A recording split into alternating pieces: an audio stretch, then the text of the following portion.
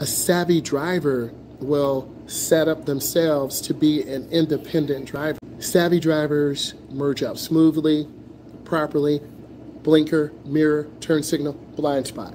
Savvy drivers do their research. You're taking the time to listen to me because I'm a savvy instructor. I'm going to go live every day at 12 o'clock.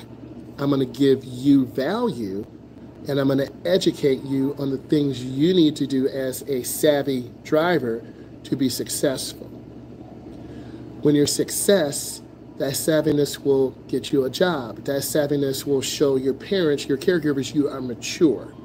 Savvy drivers are defensive drivers. You learn how to drive. You learn how to be a defensive driver. You have to be considerate of other drivers. It's called a highway transportation system. We share, we grow, we engage.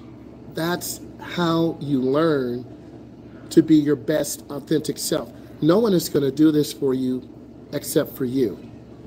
You will have to drive in bumper to bumper traffic sometimes. You will have to drive in rain, R-A-I-N. You will have to learn how to drive in fog, F-O-G. You have to learn how to drive in snow, S-N-O-W. You will have to learn how to drive at night, N-I-G-H-T. It takes work. It takes you growing and learning each of those driving elements. Your parents have to support you. And if your mom and dad are not going to support you, it's going to take you longer, 21, 27, 35, to learn. In the United States, you do need a car to travel independently. Your mom and dad will help you, but they're living their life.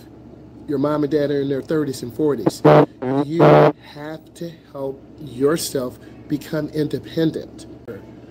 I am a savvy instructor. I'm always talking about independence, freedom, growing. You have to grow in order to be your best authentic self.